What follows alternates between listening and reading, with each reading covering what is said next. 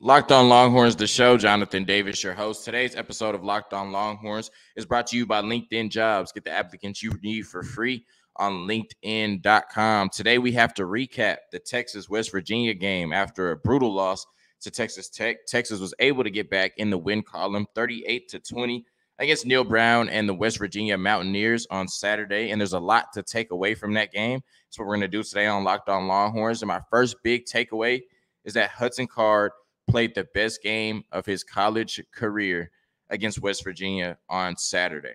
And I think each week we've seen him get better tangibly and intangibly. Tangibly, I think he looks better on the field, which we talk about here in a little bit, but also he's just more confident. I think his confidence has grown each week.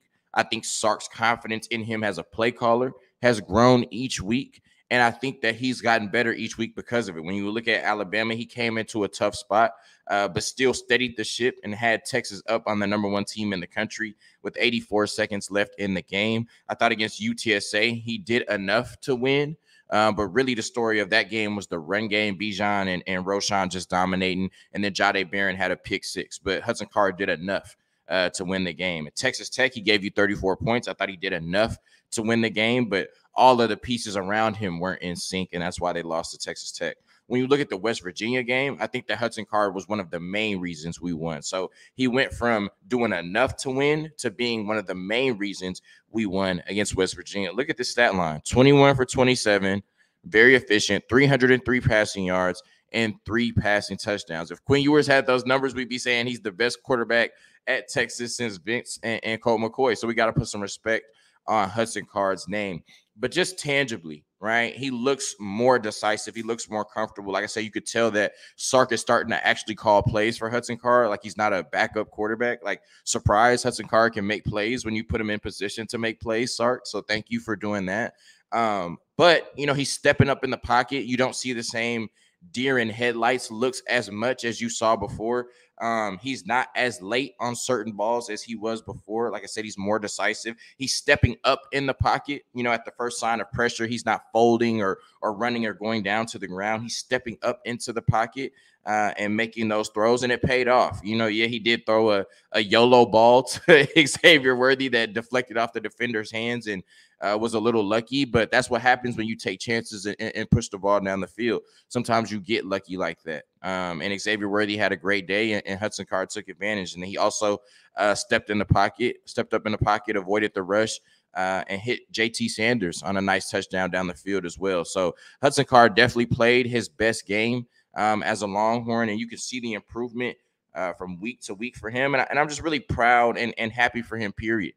You know, I don't think that any of us can really get or understand how Hudson Card feels, right? For what he went through last year to come in and have a tough game against Arkansas and basically be benched after that and not have any trust in you. And then after that, you know, multiple quarterbacks are brought in and then you lose your starting job to Quinn Ewers. Quinn Ewers goes down and you have to come in and continue to lead this football team with the same expectations everybody had for Quinn Ewers.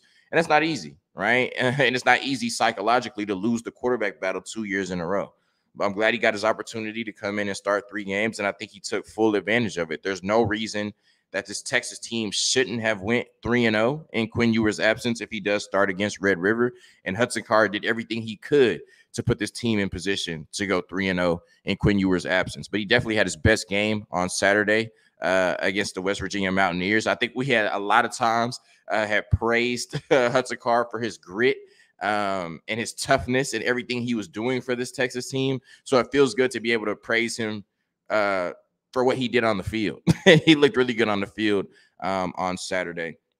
My next takeaway, and we're going to stay on the offensive side, is that your superstars were your superstars, especially with a backup quarterback. You need your superstar players to be your best players. And I came on here, I was very vocal about saying this was a must-win game for the Longhorns. There was no way that you could drop the game to Texas Tech and then come back and drop the game to West Virginia, who was at the bottom of the conference with Texas, and then just assume that you were going to go on a run. I've said multiple times on this podcast that the 2 teams in the Big 12 championship game will only have 2 conference losses or less.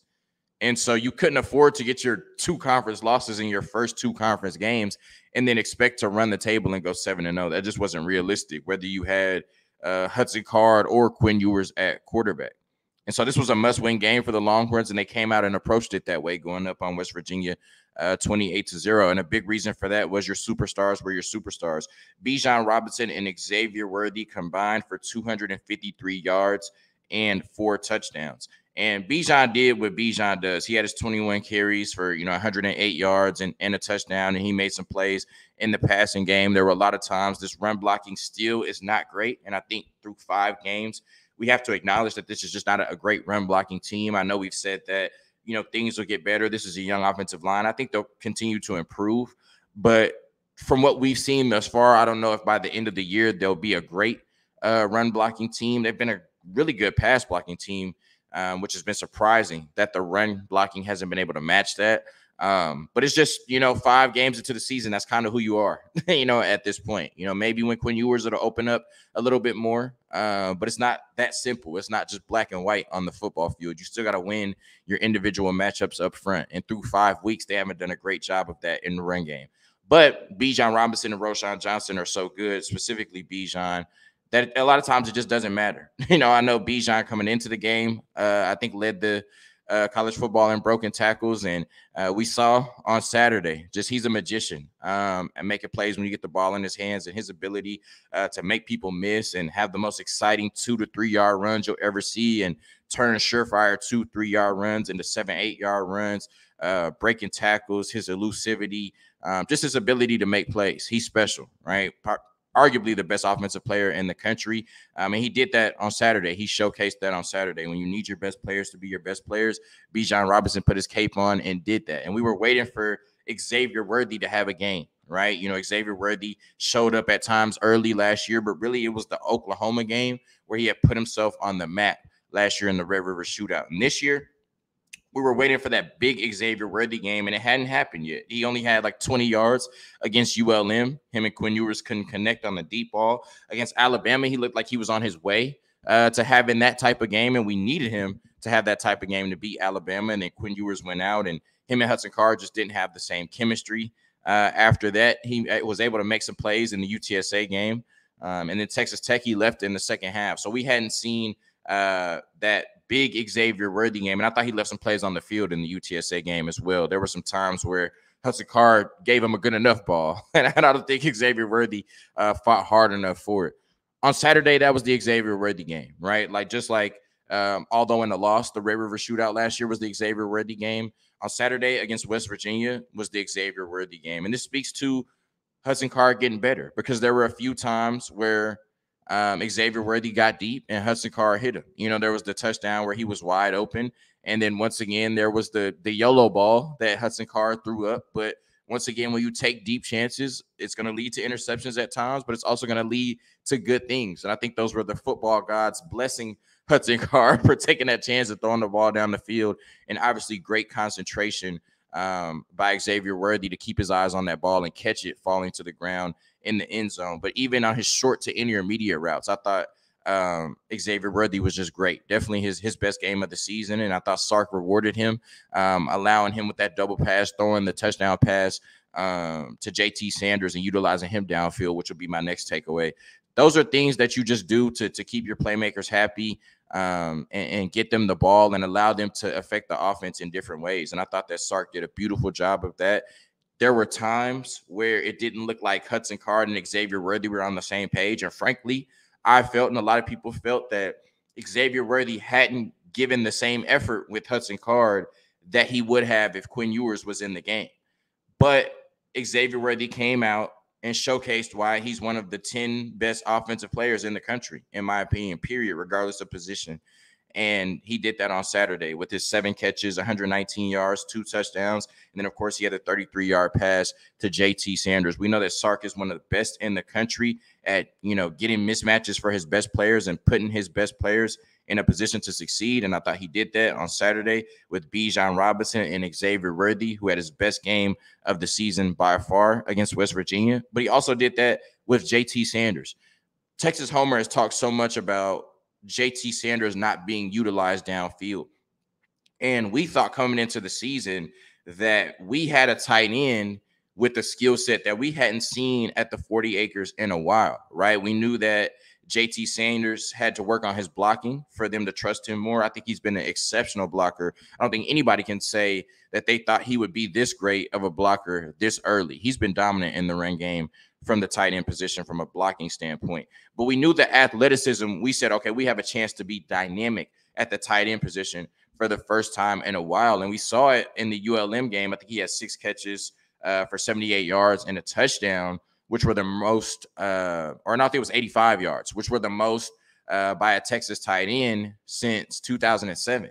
And then we didn't necessarily see that again until the West Virginia game. I was listening to the Blitz last Tuesday, which was an amazing episode, kind of highlighting everything, a lot of things in the Steve Sarkisian era statistically. If you haven't checked that out, go listen to it. That'll be last Tuesday's episode of the Blitz. But one thing that they pointed out was that we thought that we would be more explosive at the tight end position this year, but coming into the West Virginia game, JT Sanders basically had the same average depth of target that Cade Brewer and Gunnar Helm had last year, right? Which was about 5 yards. All his targets were coming at about 5 yards. They weren't utilizing him downfield.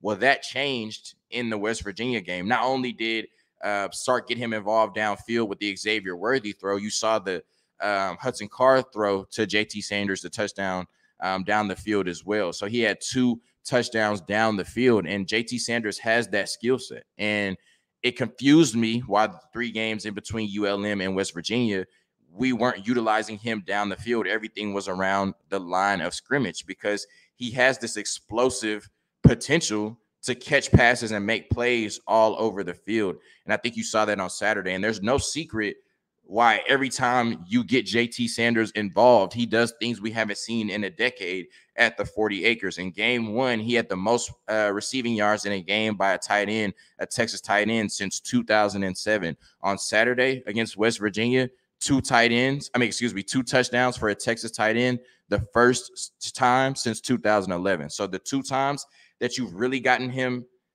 utilized in this Texas offense, he's done something we haven't seen from the tight end position at the 40 acres in a decade. The offense was hitting on all cylinders, and Sark's play calling was better than we had seen since ULM in the first quarter against Alabama, and that's why Hudson Card, Bijan Robinson, Xavier Worthy, and JT Sanders shined on Saturday against the Mountaineers. We're going to talk about the defense next, but first, a quick word from LinkedIn. These days, every new potential hire can feel like a high-stakes wager for your small business. You want to be 100% certain that you have access to the best qualified candidates available. That's why you have to check out LinkedIn Jobs. LinkedIn Jobs helps find the right people for your team faster and for free. LinkedIn Jobs helps you find the qualified candidates you want to talk to faster. Post your job for free at linkedin.com/lockedoncollege. That's linkedin.com/lockedoncollege to post your job for free.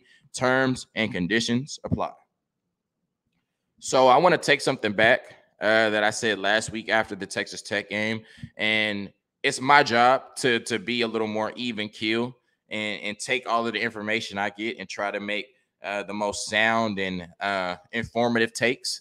But sometimes as a Texas fan myself, I can ride the wave a little bit. And disappointed after the Texas Tech game, I came out here and said that because of how they started against UTSA, not playing a full 60-minute game, and then how they played against Texas Tech, that it was very obvious to me that the defense had played up for Alabama. But now I kind of want to take that back a little bit, and I want to give the defense a little more credit. Now, Sark came out and said after the Texas Tech game that there were some miscommunications and the pressure packages weren't really matching up with the coverages. So basically, their pressuring up front wasn't aligned with the coverage they were playing on the back end. And that's what possibly led to them being on the field for 100 plays and giving up 13 combined 3rd and 4th down conversions against Texas Tech. But they came out immediately and were very sound on the defensive side. They were where they were supposed to be on the defensive side. And they had the West Virginia offense in a chokehold basically into the very end of the second quarter in the second half. And by that time, the game was out of reach. And so I don't think that all of those improvements can be made overnight. I don't think that the defense played well against Texas Tech, but it's very obvious the way that they played against West Virginia, that there was just a lot of miscommunication and they didn't have the best game plan going into that Texas Tech game because they came right back against West Virginia and shut down offense that has a ton of playmakers on it, right? And especially in the run game. Let's start with the run game. This run defense has been elite. Really, this Texas defense has been elite at home. So now in the 4 home games, they're giving up 17 points a game, and they haven't given up more than 20 points. They gave up 20 to Alabama, 20 to UTSA, 20 to West Virginia, and then 10 to ULM. So we'll see how this defense looks against Red River and a neutral site, against Oklahoma at Red River and a neutral site, and then the rest of the road games this year. As far as the run defense, they held West Virginia to 26 carries for 75 yards. That is less than 3 yards a carry. It's very hard to win football games like that. And basically, from the beginning of the game, they made Graham Harrell call plays with one arm behind his back. There was no run game, right? JT Daniels was going to have to throw them to success. And with this defense putting pressure on them the way that they did, with the back end playing the way that they did, and the D-line and the linebackers playing aggressive, coming downhill, that just wasn't going to be a thing. He was going to be able to overcome a 28-point deficit by himself. And so they completely took the running backs out of this game. Prayers up for C.J. Donaldson. If you heard my West Virginia preview, you know that's one of my favorite players in the country. I think he's one of the best running backs in the country, definitely one of the best running backs in the Big 12. And it's a very scary sight. I don't think I've ever seen anybody's pads have to get cut off, and them carted off the field. He did say he was okay. The coach said he was okay, so I'm praying for him. But that was somebody I thought that was going to have a huge impact on the game. He was averaging 5.3 yards, not per carry, 5.3 yards after contact, right? And he was a non-factor in the game before he got hurt, but neither were any of the running backs. And they have a pretty good 3-headed monster, as Luke Wiggs told us on Friday. So I thought they did a good job of shutting down the run game. And then the pass rush showed up. I thought we missed Moro Ojomo. I thought that was very obvious. He did not play against Texas Tech. He came back against West Virginia and got a sack, but he was just very disruptive. Barron Sorrell had a ULM-type game. I think he had 1.5 sacks against ULM. He had 1.5 sacks against West Virginia on Saturday. So the pass rush showed up with 3 sacks total. They had 4 tackles for loss. So they were in the backfield once again, holding that West Virginia run game to under 3 yards per carry. And then they had 7 pass deflections. Let's talk about the back end and how they were great. D'shawn Jamison, who I came into the season beating the table for, and everybody told me, oh, just give it some time. He's going to give up some plays. He has, gotten beat a couple times. I think the couple of times he's gotten beat, it hasn't mattered. I know he got beat in the UTSA game and it got called back, but he's been sound. He had 2 pass deflections on Saturday against West Virginia. And so that's really good. That's 2 times that he got his hand on the ball and forced the incompletion himself. Plus, he does have a pick 6 this season. Plus, he does have a blocked punt that led to a special teams touchdown. So it's safe to say through 5 games, D'shawn Jamison is having a really good season. Ryan Watts hasn't been outstanding in coverage. I thought he came back and played a really good game, especially against a tough matchup in Bryce Ford Wheaton. I thought JT Daniels just had to throw the ball so much that, of course, they're going to have opportunities, but Ryan Watts, for the most part, played well. Anthony Cook continues to play really well at safety. He had a pass deflection. So 7 pass deflections means that our defenders were where they were supposed to be. They were around the ball, and they got their hands on the ball. So holding West Virginia to under 3 yards per carry with 3 very talented running backs, including C.J. Donaldson, who got hurt, and then getting 3 sacks, 4 tackles for loss, and 7 pass deflections on an explosive passing offense was great to see from this defense. And like I said, I had initially thought that they played up for Alabama. But now that I think that, there was just some bad things that happened in the Texas Tech game, but it's good to see the resilience of this football team. It's good to see them bounce back from it.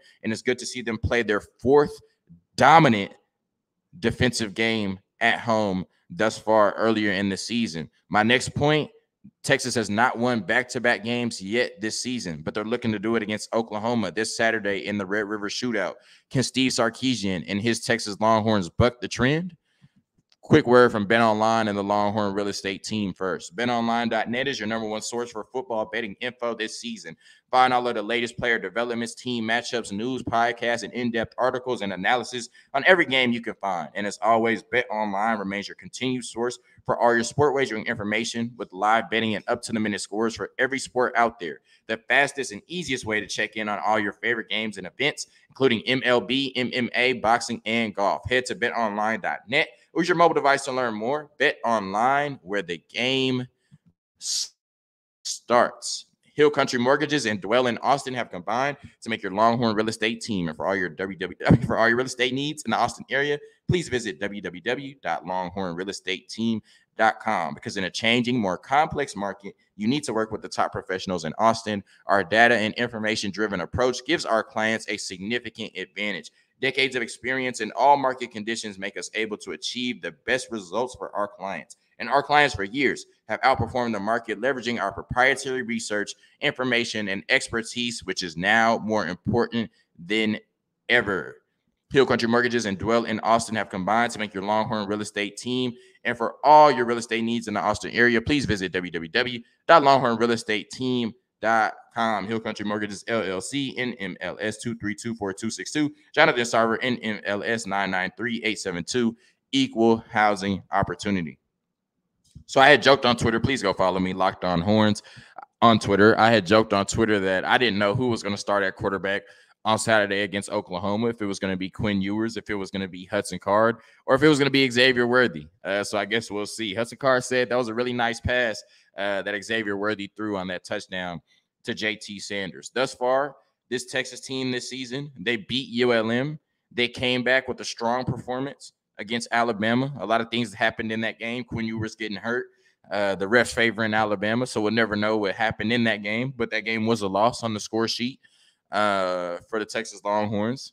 Then they come back and they play shaky against UTSA, but they ultimately blitz them at the end and win 41-20. And then they come back and have a letdown after that against Texas Tech and lose in overtime, 34-37. And then they come back after that, and then they beat West Virginia 38-20. The point I'm making is that thus far, through 5 weeks, crazy, it's been 5 weeks already for this Texas football team, they have not won back-to-back games yet this year. Sark continues to say that his goal is to be in the Big 12 championship game and win the Big 12 championship at the end of the season. I think that goal would have looked a lot better if you would have went 3-0 without Quinn Ewers, assuming he starts on Saturday. That's where everything is trending towards. But everything you want to do is still in front of you. I think the Big 12 is wide open, but we know that Texas is the most talented team in the Big 12. And right now, Oklahoma State and Kansas look really good, but Baylor and Oklahoma have obviously taken steps back. So Texas, everything that Texas wants to accomplish in the Big 12 this year is right in front of them. But that starts with Oklahoma on Saturday. You have to buck the trend. You can't lose one, win one, lose one, win one, lose one, win one, especially games like Texas Tech that you're supposed to win. So now that they've beaten West Virginia in a must-win game, and they came out in a dominant fashion, going up 28-0, I'm very proud of this Texas football team. But it's time to stack wins. What do you do next, Sark? Right? We went from Sark was one of the best coaches in the country, and we had faith in him. And, we wanted, things to work for the long haul. We wanted him to be our coach of the next decade. And then the Texas Tech game happened, and we were reminded of all the collapses, and we were reminded of all the blown fourth quarter leads, the blown halftime leads, and the blown double-digit leads. And then they come back and step on West Virginia like that, and you say, okay, Sark, why can't we do that every week when we clearly have the talent advantage? Obviously, you're not going to do that to Oklahoma, maybe at Oklahoma State. But in games against Texas Tech and other teams like that, there's no reason Texas shouldn't be able to come out and match that same performance on the offensive and defensive sides of the ball. So now you came out and showed me that you can do that against West Virginia. Oklahoma's reeling right now. That game, pretty much for the last decade, has been a one-possession game. But as we saw last year, Sark has the ability to come out and stomp on people's necks like he did against West Virginia on Saturday and Oklahoma last year. So regardless of the score at the end, we need to see that same intensity that we saw in the Alabama game, and we saw in the West Virginia game, and we saw at the very end of the UTSA game each week from here on out. This Texas team is too talented to win one, lose one, win one, lose one, win one, and then lose one. So Sark, whoever starts at quarterback, Bijan, Xavier Worthy, this offense, Demo, this pass rush, D'shawn Jamison, and this defense, y'all need to buck the trend and get your first set of back-to-back wins on Saturday against Oklahoma in the Red River Shootout. Thank you for tuning in to another episode of Locked On Longhorns, your daily #1 source for all things Texas athletics. This was our West Virginia, Texas recap. We have a lot of amazing content for Red River Week. So tune in all week to Locked On Longhorns as we preview one of the biggest games in the college football season. Hook 'em and peace.